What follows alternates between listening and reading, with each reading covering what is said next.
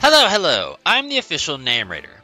My job is to look through the first page of Google, review the nicknames provided by the internet, and then give my recommendations at the end.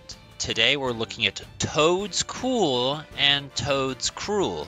Not quite a Paldean form or a regional form, but rather just a different species of Pokemon entirely. And personally, I support this idea. I think it's better off this way, because regional forms are just an exclusivity timer that only make it harder to obtain in future games. If it's not a regional form, this can show up in a different game without problem. You can see this in Gen 10 or 11. You're not going to see a fucking Alolan Sandslash in the next game unless it's through some convoluted bullshit. This gets rid of that problem, so I support this decision. Sorry, Mariana, but I'm gonna have to disagree with Glenn here. It's not clever at all. You named it Seto Kaiba from Yu-Gi-Oh, but instead made it feminine and also mushroom. So I don't quite get it.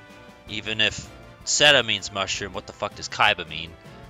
Kaiba mushroom, mushroom Kaiba, Dragon Man, but mushroom? Don't get it.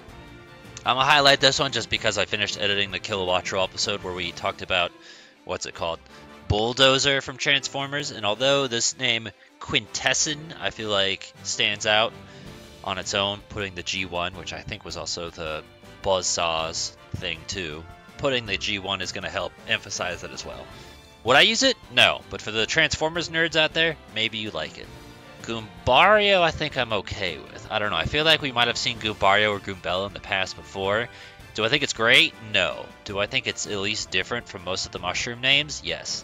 We've seen a couple of mushroom Pokemon throughout history, and usually they're pretty low tier. So, although this one's low tier, it's at least a little bit different. And then, literally, how has no one thought of Toadette? Because Toad and Toadette are thought of all the fucking time, and it's overdone and annoying. Sorry. I'm going to go ahead and just let you get a nice little preview of the first 9 names here on Ranker, and then draw your attention to number 7, which is Fun Guy.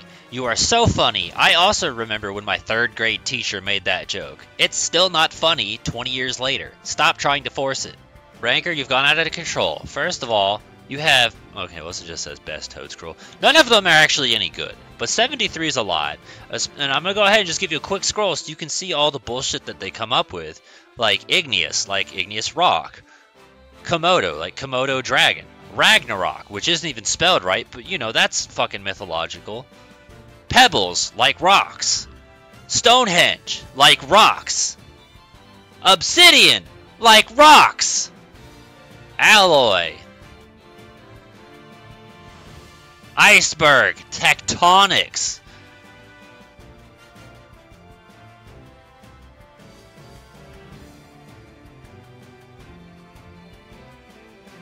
And there's just Onyx down there by itself. Okay, we've reached the bottom. This was just a game where they just took a name and just altered it to be silly. It's not actual nicknames. This is funny because this isn't even Ranker. Well, I mean, it's Ranker, but it's just an advertisement for, here's all the Ranker pages we have. And if you type in Toedscruel on the search, it doesn't even show up. This is nothing. I come across that too much.